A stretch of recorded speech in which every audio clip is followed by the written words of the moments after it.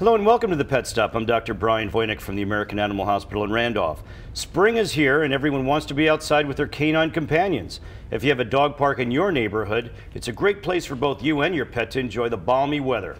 But you want to be prepared and aware of the potential hazards that you may be walking into. Well, my next guest is a dog behavioral therapist and trainer, Greg Kleva. He's with Barkbusters and also host of It's a Dog's Life on Sirius XM's Martha Stewart Living Radio. Really good to see you again, Greg. Always nice to be here with you, Dr. Thanks. Voynick. Tell us about your guest here. That's my little Yorkie friend, Clyde. Okay. You can't see it right now, but Yorkie with a tail. You don't see that very often. He's my neighbor's dog. He's got a little sister named Bonnie at home watching. Love Yorkies. If Yorkies had perfect teeth, they would be the most perfect animal on the earth. And you have to just really pay attention to cleaning their teeth on a regular basis. Yeah, those small dogs need their dental health for sure. But he's a good little dog. Yep.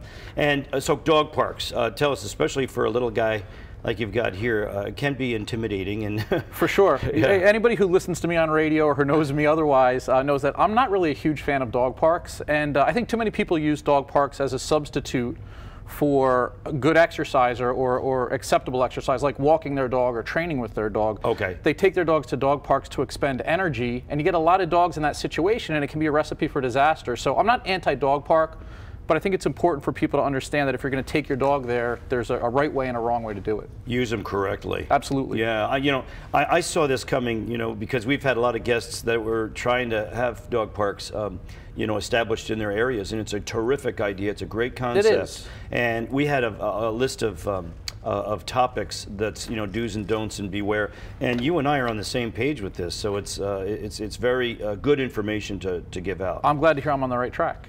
Yeah, you absolutely are. So you have to know your dog first. Obviously, you had mentioned, right, Greg? Know your dog's personality. For sure. Not every dog is suited for the dog park. Know your dog's personality. If your dog is more soft-natured, your dog is not necessarily going to be a great candidate for the dog park. You want to test your dog with other dogs. Yeah. Get it around other dogs. I equate it to an amusement park for children. Not every kid loves the amusement park or loves roller coasters, so don't force it upon them. The same is true for dogs in dog parks. If your dog is comfortable around other dogs, great.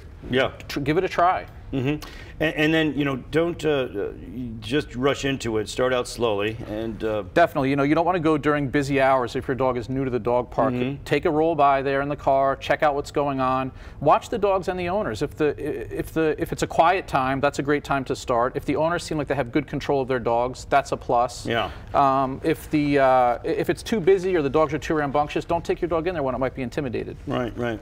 And also, check it out, as far as, probably better to go without your dog initially, huh? It's not a bad idea. Like I said, see what's going on at the dog park. And then if you do decide to go, start slow. Start with maybe a short trip, 15 minutes. Yeah. Even shorter if you want to. And better, it's complicated enough with the interaction between the dogs, but if you have your children with you, that's another tough situation to handle. Most dog parks have a pretty good set of rules posted at the dog park, and a lot of them will say no kids under the age of 13 or 15 or 16. And it's a good idea. Kids are very excitable, dogs are very excitable, and again, when you get that mixed together, it can be problematic. We don't want dogs getting hurt, and we certainly don't want little kids getting knocked down. Sure. And explain unleash your dog. Well, dogs have a fight or flight mentality, so when you take your dog into a dog park, you want to make sure you unleash the dog right away because it's a little bit intimidating. All the dogs are going to rush up and check your dog out. Yeah. And if your dog has any kind of fear or feels intimidated and feels that tension on the leash, that fight or flight mentality may kick in. No flight option, a fight is likely to happen. So unclip the leash as soon as you get in there.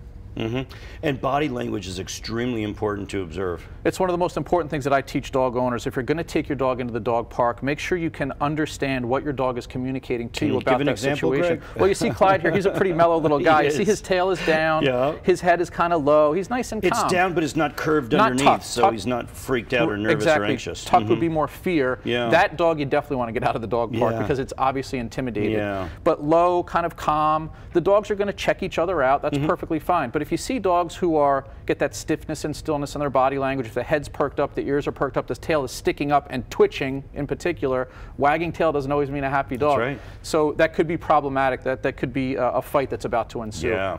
And if you see that body language and you see a dog is becoming aggressive, what do? We hope that dog owners have enough control and reliability in their obedience with their dogs that they can call the dog out of that situation. Yeah. You never want to jump in the middle of a dog fight. You never want to grab a collar and pull the dog out because at that point, again, it's that fight or flight mentality. You're just another animal jumping into the fight, and you're going to get bit. Yeah. You know, in my 30 years of experience, I've seen a lot of injuries where people just try to dive in, and it's just a bad situation. Absolutely. If there is a fight at the dog park, the best thing you can do is make as much noise as possible, throw a metal dog bowl in between the dogs in the fight, get a tree branch or something. If there's a broom around, try to get the broom handle in between the dogs, and water works great. Throw water on the dogs, and hopefully that will disorient them long enough where you can get them separated. Yeah. And what about bringing toys and water and all that kind of thing? You always want to avoid anything that could be problematic. You know, some dogs are resource guarders. They will guard food and toys and treats, et cetera, et cetera. You shouldn't bring it. I was at a dog park one time and a guy had a pizza delivered to the dog park. Oh, no. Not a good idea. So yeah, you want to avoid that stuff as well. Okay, and it's really difficult when you have someone with bad manners. You know, that they don't care. They're not knowledgeable enough to know that their dog is doing inappropriate things and they should be out of there. And unfortunately, everyone at the dog park is a know-it-all, and you know, that's okay. The dogs are roughing each other up. They'll work it out. Just leave them alone.